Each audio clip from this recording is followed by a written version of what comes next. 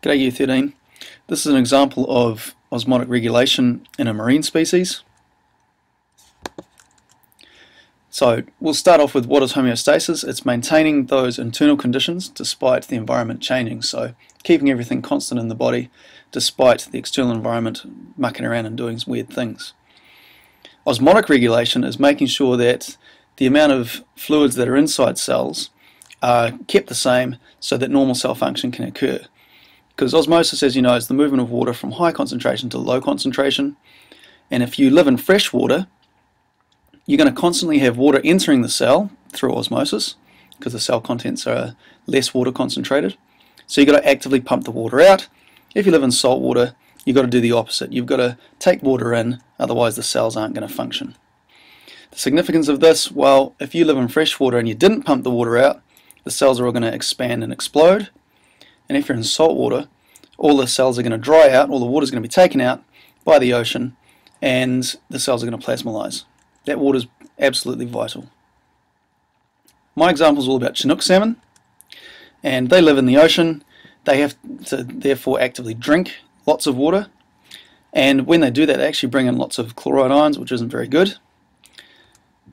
The kidney works by taking all the stuff that's in the blood, filters it all through a structure called a glomerulus, and so all the water and various other dissolved ions travel through into the collecting duct.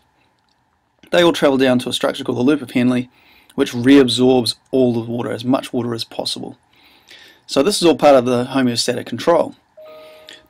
When the hematocrit level, which is all the blood cells in the blood, when that level increases because the water content's going down, the hypothalamus registers that increase. So that's your detection.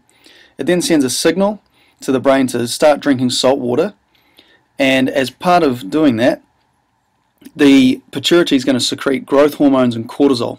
The growth hormones and cortisol produce lots of chloride cells to help the gills excrete all of that excess chloride that's going to come in with the fluid, and it's going to modify the kidney.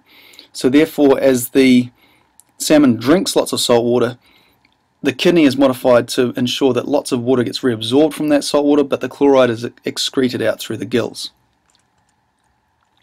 Problem is, though, salmon reproduce in fresh water. So when they're adults, they come up the streams and rivers, and they will breed in fresh water. And so they have now encountered the absolute opposite osmotic spectrum.